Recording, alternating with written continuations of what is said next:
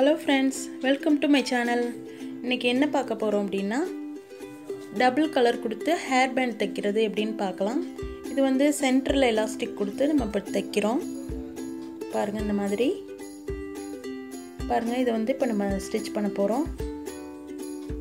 எப்படின்னு பார்க்கலாம். அதுக்கு முன்னாடி என்னோட சேனலை சப்ஸ்கிரைப் பண்ணாதவங்க சப்ஸ்கிரைப் பண்ணிக்கோங்க.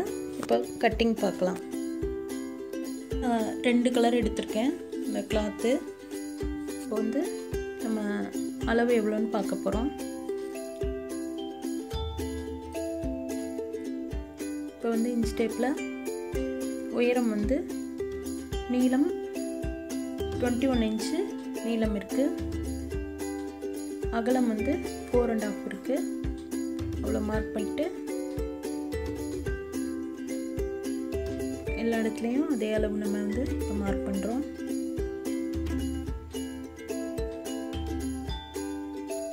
இப்போ வந்து ஸ்கேல்ல லைன் போட்டுக்கலாம்.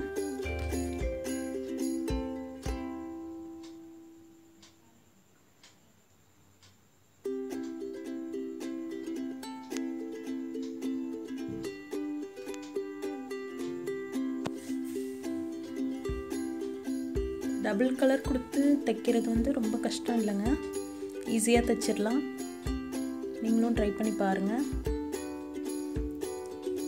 இப்போ அடுத்த கலர் கிளாத் வந்து நம்ம இப்போ எடுத்து கட் பண்ண போறோம்.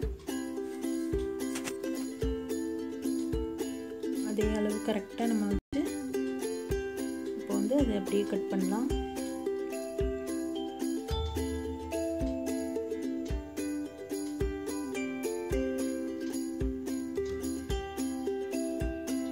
இதுல வந்து ஜாயிண்ட் பீஸ் வந்து எதுவும் கொடுக்க கூடாது.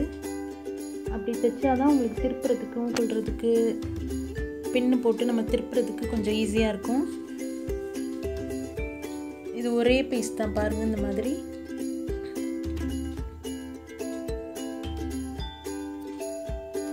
பாருங்க இது வந்து ஸ்ட்ரைட் பீஸ் தான். ஜாயிண்ட் இல்லாத பீஸ். இப்போ வந்து நம்ம ஸ்டிட்ச் பண்ண ஆரம்பிக்கலாம். ரெண்டையும் உள்ள நல்ல பக்கம் பார்த்து கரெக்ட்டா வச்சு மேலே வந்து அவுட் சைடு வச்சு இப்போ நம்ம தைக்க போறோம். ரெண்டு சைடு ஓரத்தையும் நம்ம ஃபர்ஸ்ட் தைக்கலாம். பாருங்க இந்த மாதிரி.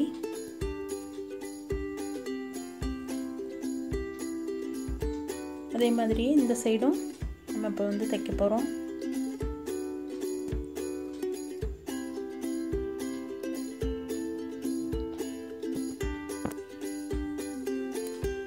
இப்போ வந்து ரெண்டு சைடும் தைச்சாச்சு. இப்போ வந்து நம்ம நல்ல பக்கம் அப்படி திருப்ப போறோம்.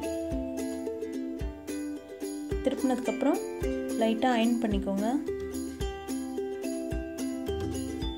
அயர்னிங் போட்டோம்னா நம்ம வந்து நல்லா இருக்கும். மடிப்புகள் அங்கங்க சுருக்கம் இல்லாம பார்க்கிறதுக்கு நல்லா இருக்கும்.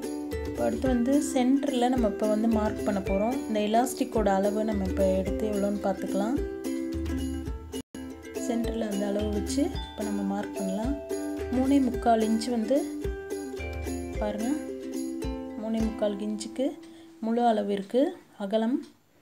அதை வந்து சென்டர் பாயிண்ட் பார்த்துட்டு அந்த எலாஸ்டிக்கோட அளவு வந்து நம்ம இப்போ சென்டர்ல இப்போ மார்க் பண்ண போறோம்.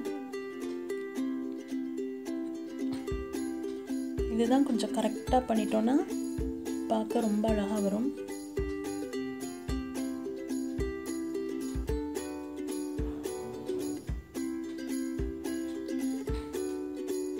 பாருங்க எல்லா இடத்துலயும் இதே மாதிரி மார்க் பண்ணிக்கலாம்.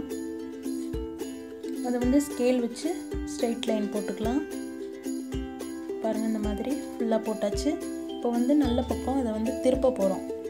திருப்பி அந்த ரெண்டு எண்டையும் கொண்டு வந்து மேலே இருக்கக்கூடிய இப்போ வந்து திருப்பி உள்ளதான் இருக்கு அப்படியே வச்சிருக்கோம்.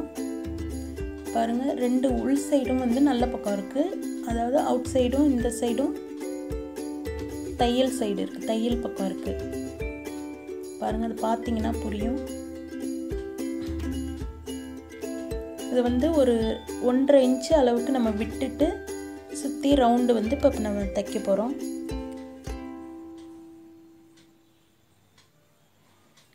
ஒரு 1.5 இன்ச் அளவுக்கு நம்ம கேப் விட்டுட்டு ரவுண்டா அப்படியே தையல் போட்டுறலாம்.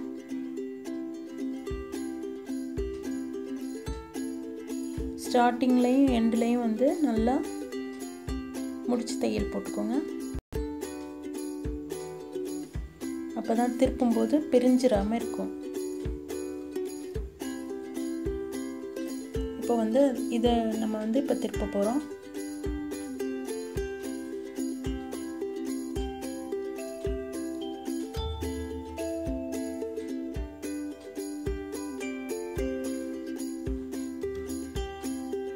பாருங்க, இப்போ நல்ல பக்கம் திருப்பியாச்சு.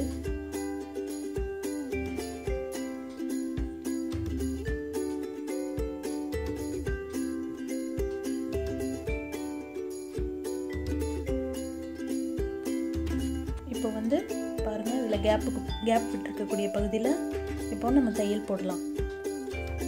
இப்போ இந்த மார்க் பண்ணியிருக்கக்கூடிய இடத்துல வந்து கரெக்டாக நம்ம வந்து தையல் போடுறோம். பாருங்கள், முடிச்சு தையல் ரொம்ப அவசியங்க. இப்போ வந்து இந்த சைடு உள்ளதை இப்போ இதுலேயும் முடிச்சு தையல் கண்டிப்பாக போட்டுட்டு, ஏன்னா எலாஸ்டிக் கொடுத்து நம்ம வாங்கும்போது பிரிஞ்சிடாமல் இருக்கிறதுக்கு 2 பக்கமும் ஸ்டார்டிங்லேயும் எண்ட்லேயும் வந்து அவசியம் தையல் போடணும், முடிச்சு தையல் போடணும். இப்போ வந்து இப்போ ஃபுல்லாக தைச்சாச்சு. பாருங்கள், ஸ்ட்ரைட்டாக இருக்குது. இப்போ எலாஸ்டிக் வந்து பின் கொடுத்து இப்போ நம்ம கொடுக்க போகிறோம். உள்ள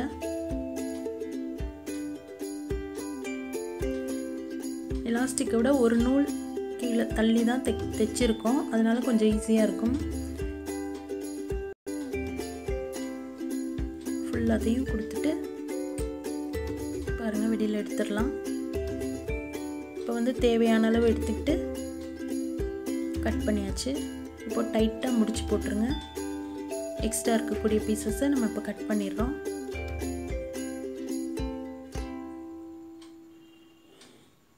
இப்போ அந்த கேப் வந்து ஓப்பனில் இருக்கும். இப்போ அங்கங்கே சுருக்கம் இருக்கக்கூடியதை கரெக்டாக ரவுண்டாக எடுத்து விட்டுடுறோம். இதை வந்து மூடி இப்போ வந்து தையல் போட்டுடுறோம்.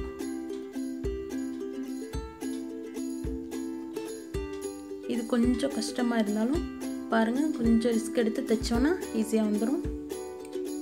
இந்த இடம் மட்டும் கொஞ்சம் கஷ்டமாக இருக்கும். பாருங்கள், சூப்பரான ஒரு ஹேர் பேண்டு நம்மளுக்கு ரெடி ஆயிடுச்சு. இதை இன்சைடும் 2 பக்கமுமே நம்ம யூஸ் பண்ணிக்கலாம். இதே மாதிரி நீங்களும் ட்ரை பண்ணி பாருங்கள். உங்களோட கமெண்ட்ஸை எனக்கு ஷேர் பண்ணுங்கள், லைக் பண்ணுங்கள். இவ்வளோ நேரம் வீடியோ பார்த்ததுக்கு நன்றி. தேங்க்யூ.